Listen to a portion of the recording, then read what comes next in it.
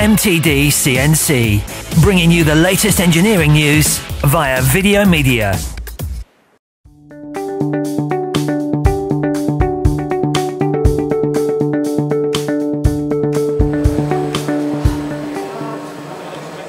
Teun, what are you doing here on this machine at the event?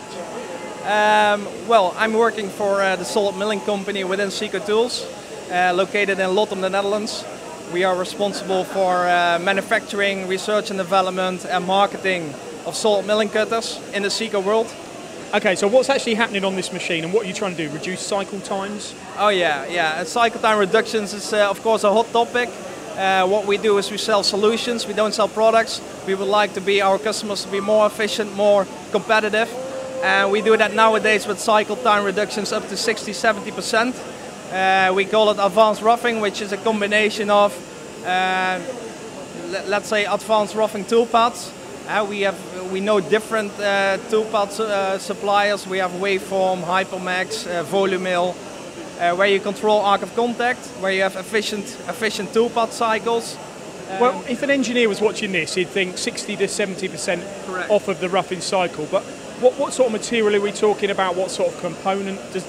It must vary. We see it in mold and die, we see it in aerospace, we see it in general engineering.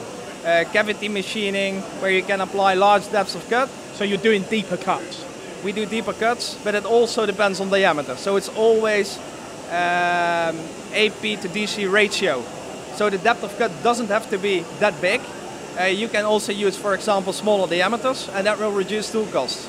Okay, does the machine tool matter? You've got a great machine here with the DMG Mori, but can this be the case on any machine tool?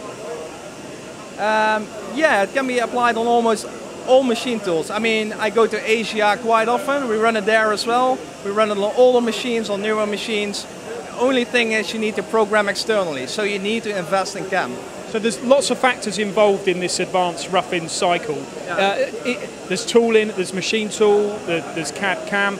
How much of a percentage is the tooling and importance? So the cutting tool itself, is it in the integral part of the solution?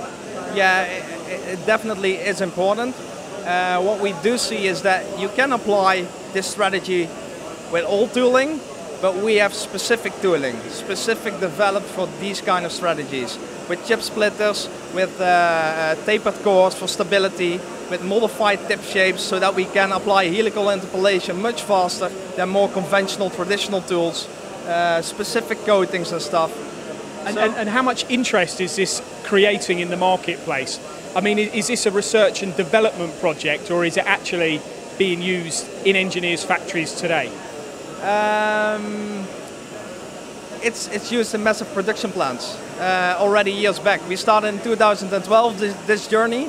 We have two fantastic colleagues in Sweden who came up with a great idea to put chip splitters in a long tool because they were already collaborating with a CAM supplier. And so this 60–70% isn't a myth, it's reality, you've actually seen it. For sure. I mean, some people talk about 10–20% cycle time reductions. We talk about 60–70.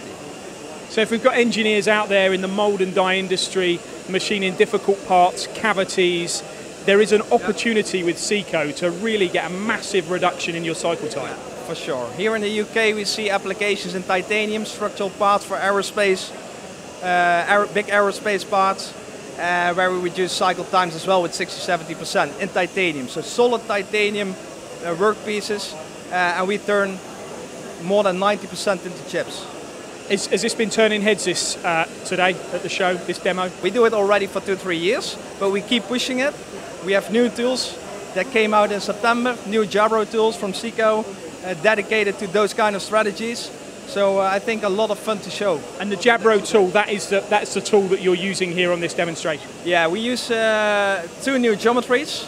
We call it the 564 and the 565. Universal advanced roughing tools, new features, even better than the former ones, which we call the 2C and the 3C.